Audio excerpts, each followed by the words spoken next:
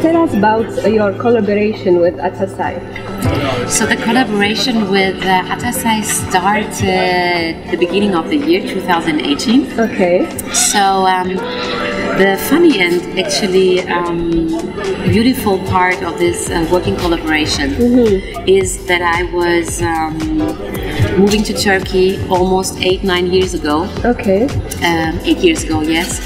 And I was starting to wear some pieces of the brand, you know, as Atاسai is a family brand since 1937. Wow. So it's very popular in Turkey, and it's a very trustful and very high quality company. Okay. So I started to wear some pieces of them years ago.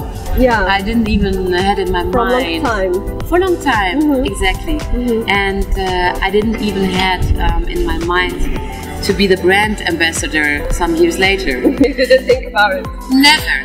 So we were meeting each other, family, I met the family first of all, the big boss and his wife, and then we fell in love with each other.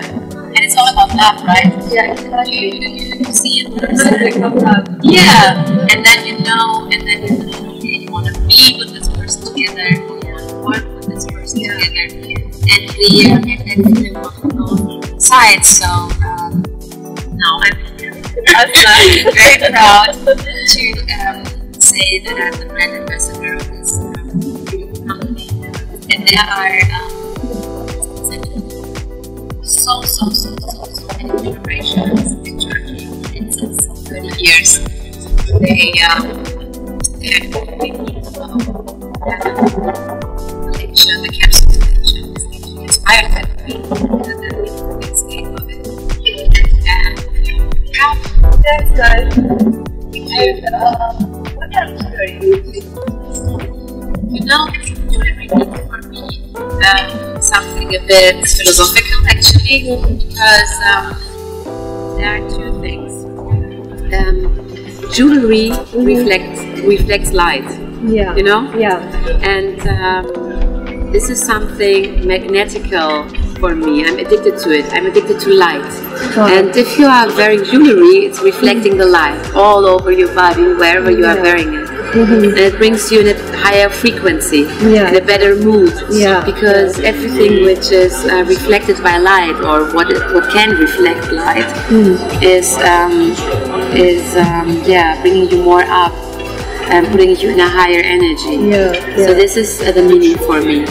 And also a diamond, you know. This is the perfection and the imperfection.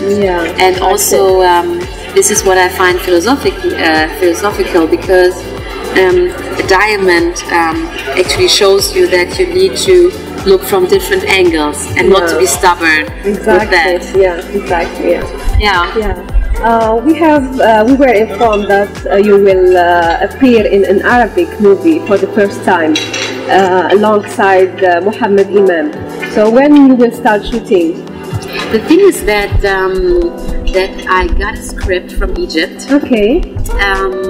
And I felt in love with the character, and I felt in love with the film. Can you tell us about the character a little bit?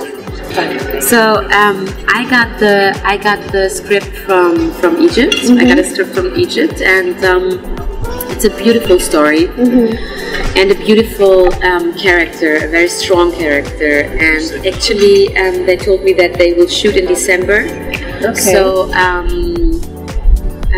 as I fell in love with the story and with the character, I cancelled some other business, some other jobs, just to be able to be a part of that movie. So actually, I'm waiting just from them to give the yes, the start, you know, because I am totally assured that I want to do it, but the decision when we will shoot it is on their side. So everything is on their side. Yeah. Okay. So you don't know even when the movie will appear at the cinemas. You don't have any idea. No, I guess 2019. 2019. Yeah, something like that. Okay. In which language, like what language you will be speaking in the movie? English. English. Yeah. Okay. And did you learn any Arabic words?